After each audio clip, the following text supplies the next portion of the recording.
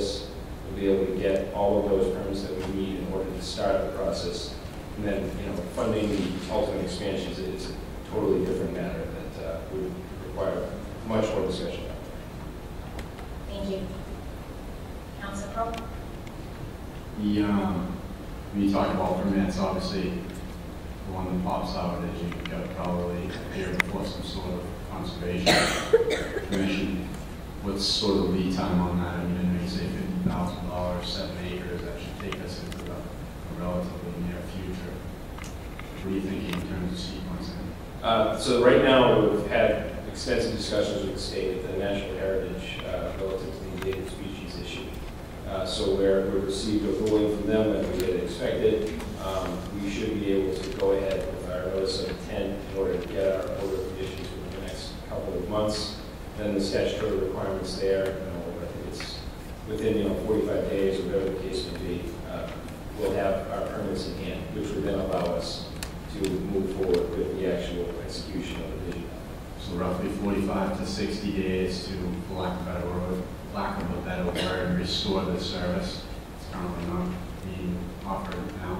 No, we're able to sell plots. So if someone were to pass away, a Quincy resident were to pass away, we have space available at Pine Hill Cemetery right now to provide for whatever it is they're looking to do. Whether it's a single grave plot, which would allow 2 casket burials, we have some doubles and triples available. That capacity is rapidly dwindling. So this project, we're really looking multiple years down the line here, but once we're out of space, that's it.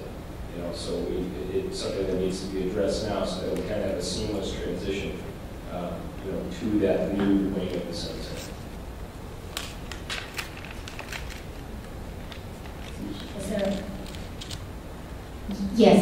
There's actually no motion, I don't believe, on the floor, but discussion. Councilor Leahy? Just a couple of questions. So, you said the $50,000 was for funding repairs and for the permitting. How much is it going towards the repairs, and how much is going towards the permitting? I would envision, my ballpark estimate would be about $35,000 will go towards the permitting issue, the permitting effort, which would be additional attorney fees, engineering fees, and then somewhere near about $15,000 would go towards typical run-of-the-mill maintenance type items. And just as a little bit more background on this, the funds that we're asking for, those funds are generated through the sale of lots at Pine Hill and through, those specifically from Pine Hill Cemetery. So it's kind of a revenue coming in, revenue going back into the cemetery department. Thank you. Any further discussion? Yes, Councilor Palmer. I'll make a motion that we pass, and then I have if that gets seconded, I have a question on the motion. All right, there's a motion. Is there a second? Motion made and seconded. Further discussion? Yes, ma'am. Mr. Kasai, good evening. Good evening. Always a pleasure to see you. Pleasure's all mine. Is does the cemetery area count as open space? Do you know? It would be listed as open space on any open space maps that you see here. So is that something that could be, we could utilize CPA funding for open space portion of? I believe that we potentially could. I believe that we potentially could. And you said we have an attorney who's handling the permitting process? Yes, we do. Who's the attorney? Richard Nyland. He is at a firm out of downtown. He handles specific issues related to endangered species and that sort of thing.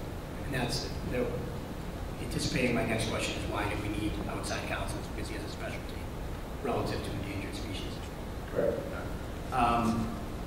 What is the final cost estimate to get what we need to get? I would say so. Right now there's been a whole slew of things that have happened in the last few years. So maybe if you could. Absolutely. We had Golden Environmental was a company that was lined up to do a survey. There was no existing survey of that cemetery. So there was an appropriation a few years ago. I want to say it was somewhere in the neighborhood of $35,000 to get that particular piece of the puzzle executed. We've had to bring in biologists, and we've been to the tune of $15,000 with them. We've had attorney fees along the way. The attorney has been with us throughout this entire process, and that's going back many, many years, even before I was the executive director. So at this point right now, we have some contracts that are encumbered. That should get us through all of our various, mechanical things, if you will. What I am anticipating is that we're going to have additional needs throughout the notice of intent process and additional questions that the state's going to be answered. So I would, as I said before, my best estimate right now would be about $35,000 of the remaining of this particular appropriation would go specifically toward permanent effort. And we've already purchased or we already own the land for the expansion? We are pursuing a land swap with what is state-owned land. So that's another whole layer of complexity that has made this process a little bit more onerous. Ultimately, we own land that we don't anticipate using for the cemetery. We're swapping for land that's more agreeable, if you will. There's a lot more gravel in the land that we're purchasing than there is in the area that we're giving back to the state. So that swap is obviously fairly complicated, thus necessitating this whole process. The DCR has a history of land swaps relative to the Blue Hills.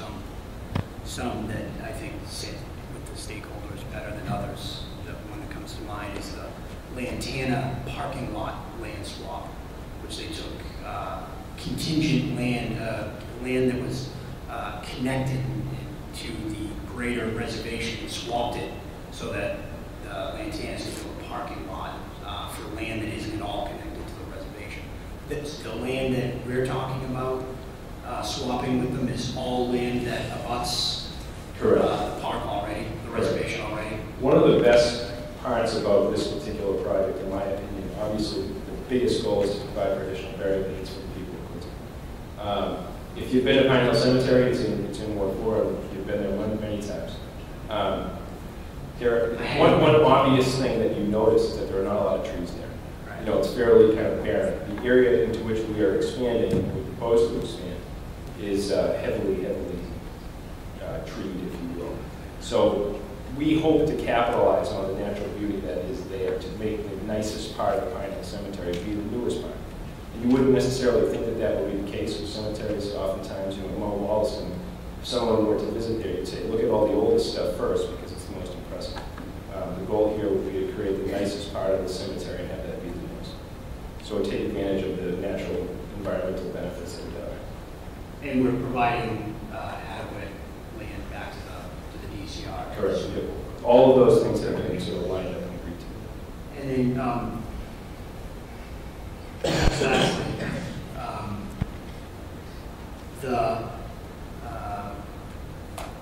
you had spoken about in your brief presentation that we're offsetting these costs with the sale of the additional plots that we would gain, correct? I'm sorry. We're offsetting the cost of the $50,000 expenditure. We're going to recoup when the plots are sold in the expansion area. Is that what you were? We're always, accruing fees, if you will, for the sale of all of these lots, and that account gets built up over time. Whether it's this particular one is an account that is funded by the sale of lots. We have other ancillary fees that folks are charged to have a burial. So this fund has been building up, and we draw it down annually for things like this. Thank you. Thank you, Councilor Calhoun. Further discussion? Yes, Councilor DeVon. Thank you, Madam President. These two cemeteries in general, nice to see you, what is the capacity of these where plots can be still bought? What are the two capacities of each cemetery? Right now at Mount Walson Cemetery, we have 0 plots for sale. Whether it's on an as-need basis, pre-need, there is nothing for sale there. Right now, we anticipate, based on the demand we've seen in the last few years, that we have the ability to accommodate for another 2 or 3 years for at Pine Hill Cemetery. Obviously there are tens of thousands of people that are interred at both places, and we're rapidly running out. But we believe, like I said, based on the estimates we have, another 2 to 3 years at Pine Hill, we should be fine. Okay, that's it. Thank you. Thank you. Further discussion? All right, seeing none, Mr. Clerk, would you call the roll? Councilor Kane. Yes. Councilor Crowe. Yes. Councilor DeVon. Yes. Councilor Finn. Yes. Councilor Yes. Councilor Leeang. Yes. Councilor Calhoun. Yes. President Hughes. Yes. 8 members. Thank you, have a good night. Thank you, Mr. Casano. Mr. Clerk? Next item, Madam President, number 4. Nomination election by the Quincy City Council of a clerk committee for the 2016 and 2017 council sessions. All right. Thank you, Mr. Clerk. Chair recognizes Mr. Kane, Councilor Kane. Thank you, Madam President. While I've only had the short opportunity to work with Jen Manning thus far as the current clerk of committees, I seek to nominate her for this role once again. I know that she's been quite influential, at least in my coming up to speed, and an invaluable asset to this council. I know that we will continue to benefit from her organization and her institutional knowledge.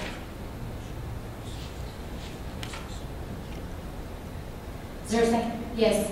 Yes. Councilor Calhoun. It's my pleasure to second the nomination of Jennifer Manning. She has been, without a doubt, a breath of fresh air in her attention to detail and her focus on this position. She has been not only a pleasure to work with, but she has proven herself to be extremely capable at the job to which she has been appointed previously, and I think certainly suitable to continue in that job as we look forward to working. I'm done. Thank you, Councilor Calhoun. Thank you. Any other nominations? Motion to close nominations. All right, seeing none, motion to close nominations. Motion, second? Second. All right, seconded. All those in favor, close nominations? Aye. Okay. Mr. Clerk, will you call the roll, please? Necessary to name the candidate for clerk committees. Councilor Kane. Jen Manning. Councilor Crowe. Jennifer Manning. Councilor Vaughn. Jennifer Manning. Councilor Finn. Jennifer Manning. Councilor Flores. Jennifer Manning. Councilor Liang. Jennifer Manning. Councilor Calhoun. Jennifer Manning. President Hughes. Jennifer Manning. Congratulations, Jen. Thank you. All right, she'll be sworn in tomorrow morning. Very well. We'll post it on Facebook. All right, next item. Next item on the agenda, adoption of the rules of the city council as amended, adoption of the rules of the city council of 2015 as amended to be the rules of the city council for the year 2016. All right, is there a motion? So Council Calhoun, is there a second? Second. Okay. Any discussion? Seeing none, Mr. Clerk? On the rules, Councilor Kane. Yes. Councilor Crowe. Yes. Councilor Vaughn. Yes. Councilor Finn. Yes. Councilor Flores. Councilor Liang. Yes. Councilor Calhoun. Yes. President Hughes. Yes. 8 members, the rules are adopted, will be reprinted. Next item? Next item, authorize the city clerk to print a list of items pending before the city council after each meeting, known as the calendar. We're going to go into the calendar system very soon. This council will be receiving very soon. Necessary to adopt. All right. Is there a motion? So moved. Is there a second? Discussion on the motion? Seeing none, Mr. Clerk? Please call the roll. On the calendar, Councilor Kane. Yes. Councilor Crowe. Yes. Councilor Vaughn. Yes. Councilor Finn. Yes. Councilor Flores. Yes. Councilor Liang. Yes. Councilor Calhoun. Yes. President Hughes. Yes. 8 members. Calendar adopted. Next item. Council Order 2016-008, adoption of the 2016 City Council meeting schedule that has been presented to everyone. It can change, but it seldom does, but due to special occurrences, it may change. We usually adopt it the first business meeting. All right, thank you. Motion by Councilor Calhoun, seconded by Councilor Kane. Discussion? Seeing none, Mr. Clerk?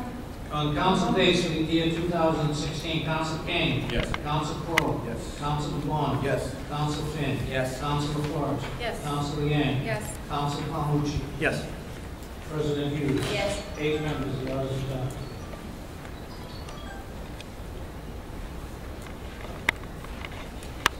Next item, Madam President, is Council Order 2016-009, that the city clerk be directed to cause notice to be given the meeting of the citizens of Quincy qualified to vote in primaries shall be held on Tuesday, March 1st, 2016, in the several polling places herein designated by this council, that each such citizen may on that day, in the several precincts in which they are entitled to vote, give their voices.